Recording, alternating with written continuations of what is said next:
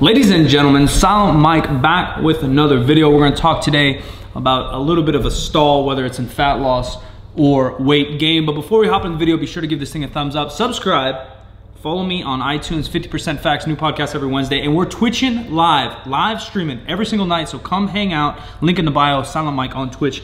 I got a user submitted question or comment, and my man basically said, I don't have the exact quote, I lost it somewhere in the mix of the social media world, but he basically digs in and says, Mike, I've been eating a boatload and I can't gain weight. If I do gain weight, I want to gain muscle and not fat. Help me out.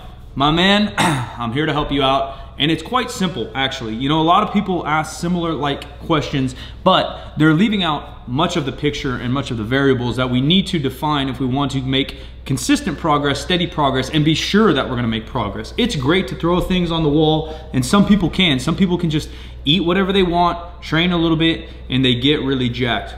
For the majority of us, it's not gonna work that way, and we gotta be a little bit more precise with the procedures we do, the information we give out, and how we attack our goals. People ask all the time, Mike, I'm squatting 3 times a week and I plateaued my squat. There's so many more variables involved with this, whether we're talking about the squat or we're talking about gaining weight or losing weight, that we need to control in order to make adjustments, in order to continue to progress. So in the fact that we're trying to gain weight, let's hypothetically say we've been training about 2 years.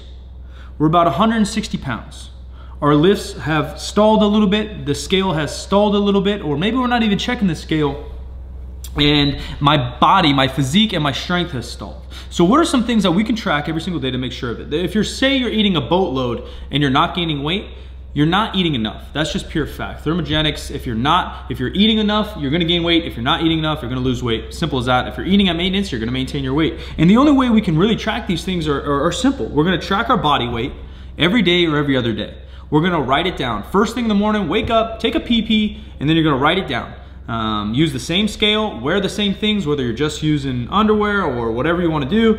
Mark it down every single day, either on your phone, or sometimes it helps to physically write it for us to remember and keep track. I used to keep, when I was really dieting, piece of paper right next to my scale, sign in, date it, weight, bada boom, bada bing. The next thing you wanna do is strictly track your food. And I suggest everyone does this for at least 6 months to an entire year. Get some kind of measuring cups and get some kind of food scale. Sometimes the food scale can handle it all. And weigh and measure and track in an app similar to MyFitnessPal, which is free. I'm not sponsored. It's just easy to use.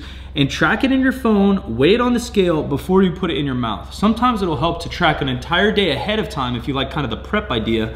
You track, you know, the night before, you track the day before every single meal and make sure that your macronutrients line up. If you don't have any macronutrient goals or calorie goals, we'll figure that out as we go. But basically, track everything you eat, weigh yourself every day, and see what it's like. If you're averaging, you know, after 7 days, your body weight's the same, and then you average your calorie intake and you're averaging around 2,000 calories, now we need to eat 2,225 or 2,500 calories if we want to gain weight. Hopefully, if you're gaining muscle, we're gonna have to do some kind of training program. You need to add some stimulus to your muscles if you want them to grow with the extra calories. Now, also, if you're trying to gain a little bit more muscle and less body fat when you bulk, although you're likely to gain both, it's just how our bodies work. It's gonna be very difficult to gain no body fat while you're gaining weight.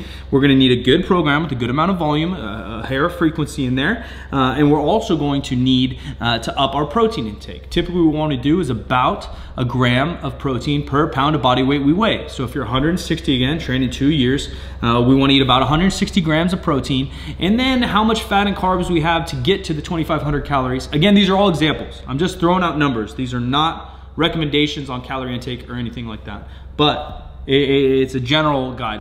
You get 2,500 calories in and 160 of that from protein grams, and then the rest you can kind of fill in carbs and fat. And then we're gonna continue to weigh ourselves on the scale every morning, every other morning, write it down, and once we plateau again, we're gonna add a little bit more calories involved. So now we're 165 pounds, we've been eating 2,500 calories, and we've plateaued again. Now we're gonna go to 2,600, 2,750 calories, and continue the progress until we're at the end of our bulk or at the physique we like, and then we figure it out. Now, dieting is the exact same thing. There's so many fad diets going around. There's so many information being thrown left and right, and if we're talking about purely fat loss,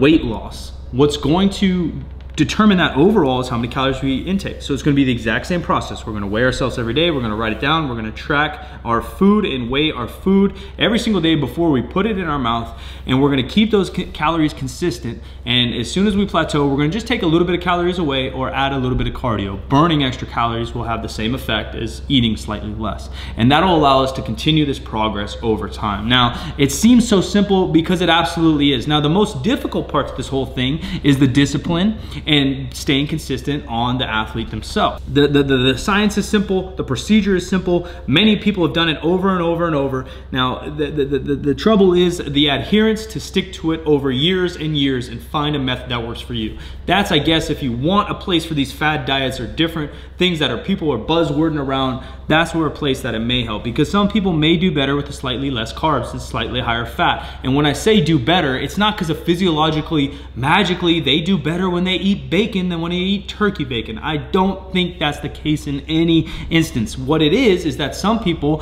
find a little bit more pleasure or a little bit more adherence when they eat slightly higher fats. They stay more satiated. They're not as hungry when they're eating that bacon, opposed to someone who's eating a lower fat diet. But then there's the opposite. There's plenty of people that are very satiated and happy mentally and physically when they're eating a high amount of carbs and a little bit lower fat. So those are the things that you're gonna mess around with. Once we get about 1 gram per pound of protein in your system and we get that consistency going, do maybe 4 weeks of, maybe a moderate carb, a little bit lower fat. Figure that out. If you feel great, continue doing it. That's great. Find consistency. Find some foods to match your lifestyle, to match your training, to match your palate and your satiation. And if that doesn't work, then we'll adjust that. Maybe we go a little bit lower carb and we go moderate fat and we figure out what works for you. For me, adherence-wise, it helps a lot to have a little, moderate fat, moderate carb for me. And then I keep my protein pretty high. It's just what keeps me satiated. It allows me to have balance in my life if I want to go out to eat and eat with some friends, if I want to have a glass of wine here and there.